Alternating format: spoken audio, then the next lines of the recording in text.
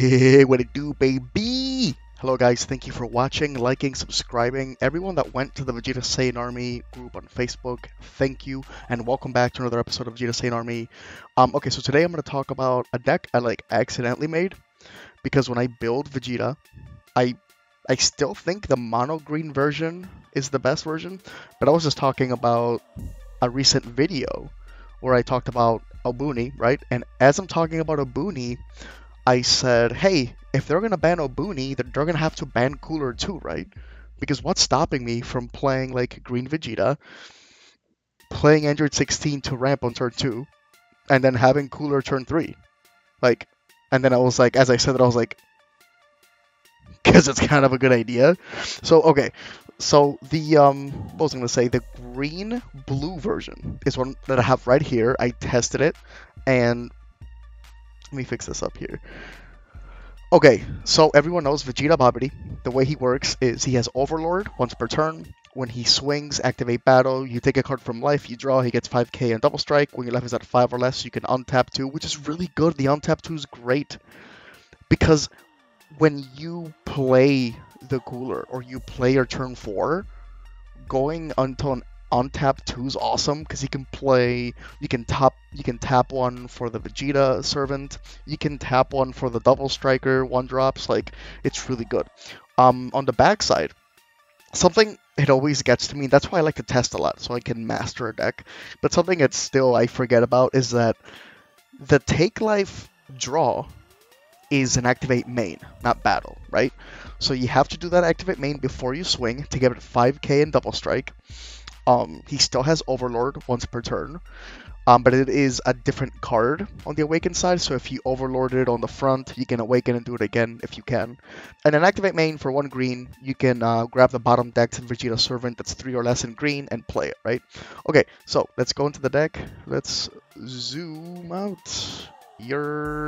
Okay, so I've been testing this deck, and I've tweaked it, I've changed it. Go to the link below. Click on the Shenron's Lair link, right, that I have for this deck, and then you're going to see the copy button. Copy it to your Shenron's Lair. If you love this deck, keep it the way it is, and then hit untap and go test it yourself. If you want to tweak a few things that you disagree with, cool, tweak it however you'd like, it doesn't matter, but that's how you do it. This is the deck. So basically the turn 1 play, right? I believe I'm running 10 multicolor. Yep, 10. So I am looking at the Android 16 energy application. If you have a blue-green multicolored card in energy, when you play this card from your hand, place the top card of your deck in your energy in rest mode, right? So that's the turn 2 play to ramp you to 3, and then on turn 3 you'll have 4 energy, right? And where's Cooler? There we go. And then you play Meta Cooler, right? So one thing that I asked everybody on the group, and I asked like a million people, and everyone says it works. Android 16, when he ramps, you cannot play battle cards that are 30,000 to 35,000 for the rest of the game.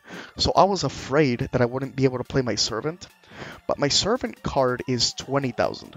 So it's no big deal. The reason I was worried about it is because obviously Servant gives it 10,000, so it's really a 30k. But apparently the effect triggers before Android 16 is permanent, so it's all good. It doesn't proc. We can play the Servant. If there's a judge here that says like I cannot, let me know please. But either way, and if I can't, I just won't play this guy. I'll play the 2-drop Servant. Who cares? Because the point of the deck is to turn 1 charge blue-green, and then turn 2 ramp, and then turn 3 play the Cooler. Because like I said, I mean, Obuni's great, right? But I think Cooler's better. Cooler's better in the attacking, because he attacks way more than Obuni does. So the way that you use Cooler is you tap 4, you play Cooler, the Unison. You activate main, you play 1 token. You swing with the 1 token, you swing with the Cooler. That's 2 attacks. Then you -4 to bring out 3 tokens, right? So he actually plays 4 tokens. So he actually does 4 attack, not 3 the way Obuni does. Obviously, Obuni can untap 1 and he has deflect. But, like, this is a Unison. Unisons have deflect and barrier in a way, right? So I feel like the stronger play, like if you guys love if Samasu can be so good at what he does, and Vegito, the blue leaders with a Boonie, I feel like maybe why not green?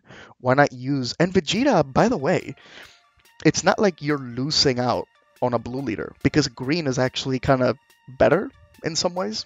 And now you can use a leader that has like 15k double strike on the front and like 20k double strike on the back, and it untaps too, and it does it at 5 life. And by the way, we're doing, like, we don't have room for the Boo Chain. If you guys think that you have room for the Boo Chain, copy the deck, switch it around, and show it to me. Maybe you can do it. But remember, the Android 17 or 16 doesn't let us. Actually, that's not true. The Boo Chain ends up being 25k. If you guys have room for it, let me know. But I didn't. I want to keep it at 50. I want to keep it clean. So again, turn 1, you have the Android 16, and then you have the multicolor mana that comes in untapped in your energy if there's already a blue-green there. Just to have more blue-green for that turn 1 charge, I added Android 16, a new start. Also, on that kill turn, when you tap the 4, you can always, like, just get rid of your energy and play him for free. I like free attackers, especially in that last turn. I took a page out of the Reboot Gohan book for blue-green, really cool. Also, some more free attackers, Surprise Attack Frieza, Awakened Warrior Bardock, they come in for free. Surprise Attack Frieza is a 15k critical that gets played for free if one of your opponent's cards are KO'd. Awakened Warrior Bardock is basically Overwhelm for free for 4, and he's 20k double strike. And we're playing him at 2 each. You can mess with those numbers, obviously. And then once you have a lot of battle cards on board, you can go right into Belmod.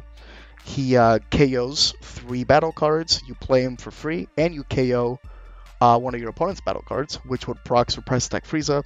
And hey, that's another free swing, right? Okay, so those are the free cards. Let's see, the super combo is the Great Saiyaman. My new favorite super combo in the game. Again, he's got the do-rag, he's got the Ray-Bans. I'm going to call him White Nelly. When you play him, you bottom deck a card, and then you draw 2, right?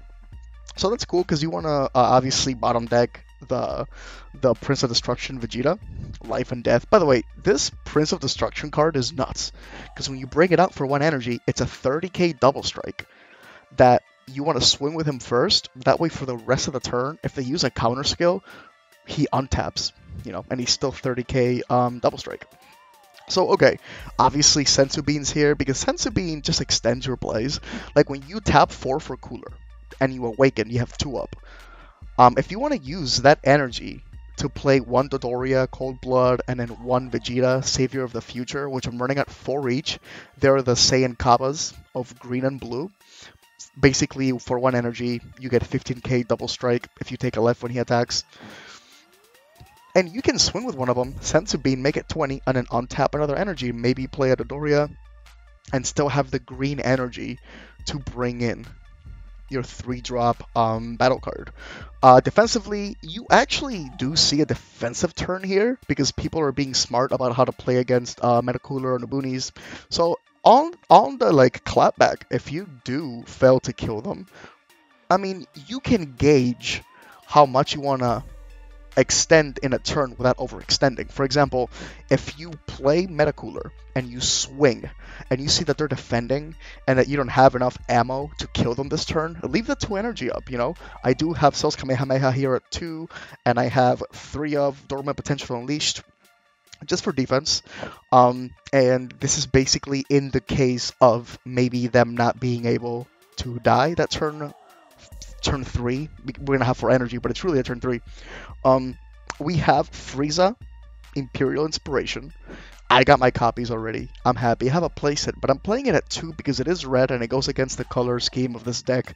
And also, I'm not gonna say it's sacky, but like your ideal turn 1 is gonna be tapped because of multicolor. Your ideal turn 2 is gonna be playing the 16, and turn 3 you're playing Cooler, so you're not really using Frieza until you play Cooler and then awaken and you have 2 energy up. Maybe you want to swing with Leader, and then if they don't negate, then Frieza and then Senzu Bean. So I'm running it at 2, even though it's kind of snapped.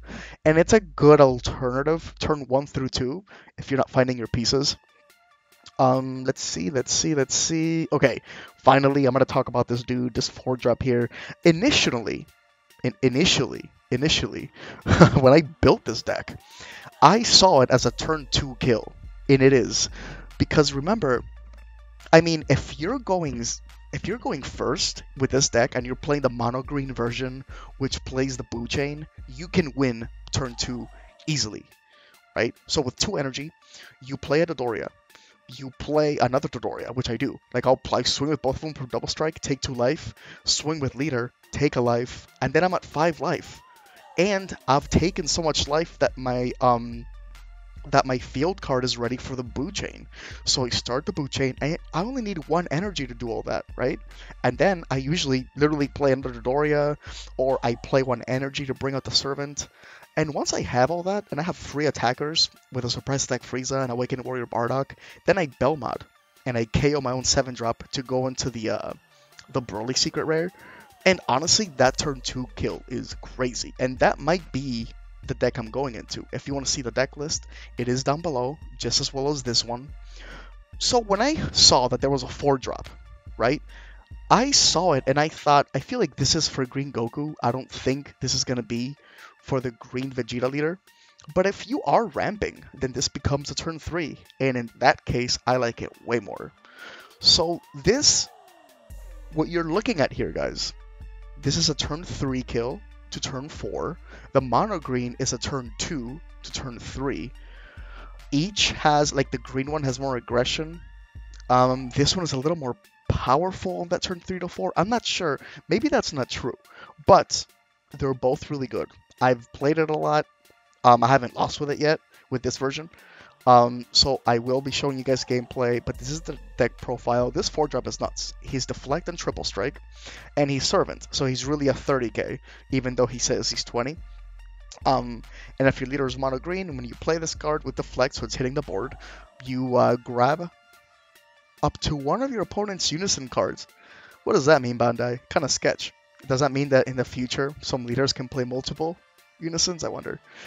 So you choose up to 1. Oh, up to 1, because you don't have to choose 1. Okay, up to 1 of your opponent's Unisons, and remove 3 markers from it. So this dude takes out 3 markers, so it's like basically spot removal for Unisons. Deflect, Triple Strike, 30k. Like, this dude is pretty bonkers. I like him. So again, guys, what do you think about this deck? What would you run differently? Do you like the way it's ran?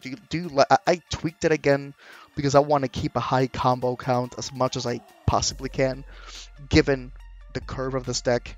Not every deck is the same with the curve. In fact, isn't it here? Don't they have, or is it DBS decks? They have the whole, no, just the price. It don't matter. But yeah, what do you guys think? What would you run differently? What do you like about the deck? What don't you like about the deck or the leader? Let me know what your testing has been like. Have any of you played this leader yet? If so, let me know. Give me the feedback on it. Do you guys like the Android 16? I have that here just so I have enough multicolor turn 1, and I've gotten to that turn 4 where I'm just playing free guys. I'm playing Awakening Warrior Bardock, Android 16, Suppressed Attack Frieza, then go into Belmod. I mean, it goes. It plays a lot of people. This deck is powerful. It's really good. What do you guys think about it?